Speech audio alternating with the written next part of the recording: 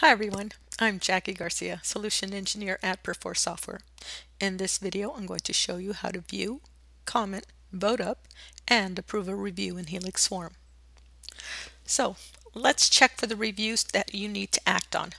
When you log into Helix Swarm, what you're going to be presented with is the dashboard. The dashboard allows you to focus on reviews that need to be done so that others are not blocked.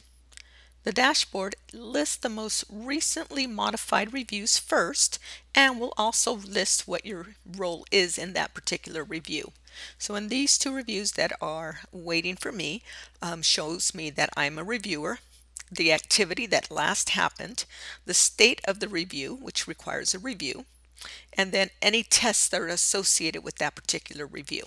And then it tells me the complexity of that particular review. For the review purposes, what I want to take a look at is probably at this particular review, which is 7 days ago.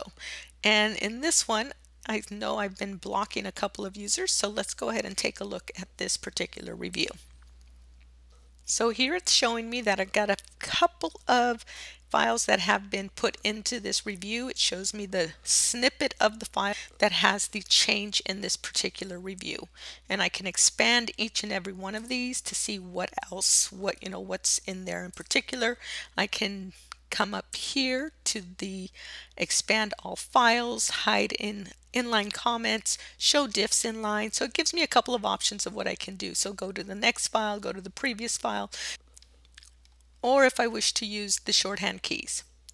So here is where I can basically take a look at a review, and the nice thing about this is I can leave a comment inline. For example, in here, if I wanted to, I can add a comment that says looks good, and then I can post that comment and I can post and notify. I can also associate that comment as a task which needs to be completed before the review is actually approved.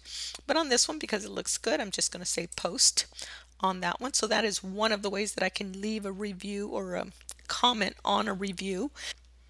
If I wanted to leave a comment for the overall review, I can add a comment here as well, adding, if I can spell, adding more comments as well. And I can post this one, and again the same goes for this, where I can do a flag as a task, post and notify immediately, or just post and then notify as soon as I'm done adding all my comments. I can also add a comment to the description of that particular review, and it's basically saying update copyright year. I can add more information here if I wanted to as well. All right, so that's basically how you can leave comments so that you can have a collaboration with others that are on the team that are also working with you on this particular review. So one of the other things that we want to take a look at is once I'm able to have that conversation and leave my comments on this particular review, if everything looks good, I can basically go ahead and say, let me go ahead and vote up on this review. And so in here, I can do a vote up or I can do a vote down, basically indicating that, I'm not happy with this particular review, but in this case, I am pretty happy with the review. It's good to go. And as you can see, the individuals that are associated or assigned to this review, I have my vote up, and it shows that John Wakeman, I don't show anything from him.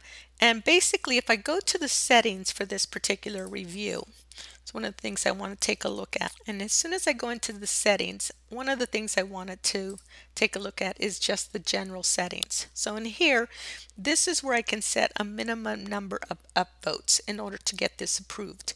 But in this particular project, I don't have this set. So it doesn't matter if I do an upvote, it's not counted. It's basically the user who is reviewing it can go ahead and approve that review. So this is one thing that you have control with regards to the project that you're reviewing. The owner of the project can indicate whether they want to require upvotes or how many upvotes are required for that work, for that review. So I'm going to go back to the review. And once my page loads one more time, then the other thing I can do is once I've gone ahead and done that, I can basically say if this needs a new revision so that they need to go back and make some more changes, or do I want to approve it? So this is basically one of the workflows that you can take a look at with your team that would say go ahead and approve it, allow the user who made the changes submit their changes, or I can approve and commit. So in those, there are some workflows that also will go ahead and have this workflow where they approve and commit the review. And then you can also reject it and archive it if it no longer makes any sense to work on this particular review. So these are the states you can be used on a particular review. And for this one, I'm just going to go ahead and say, let's go ahead and approve it, which is, to me, that I found is the most used workflow that other customers are using.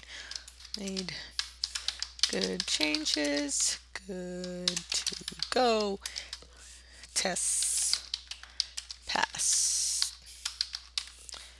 And then I can say approve. And once it's approved, then this is updated in P4V. P4V will also show you the state of the review, as well as users associated in this particular project will also get an email notification when there's an upvote, when there's a change in the state of the review. And as you can see, this review is now approved. So if I go back to my reviews, I can now show. So this is showing me that it's now in the approved state. So this review is good to go. And that is how you go ahead and give feedback to users that are working with you on a particular project.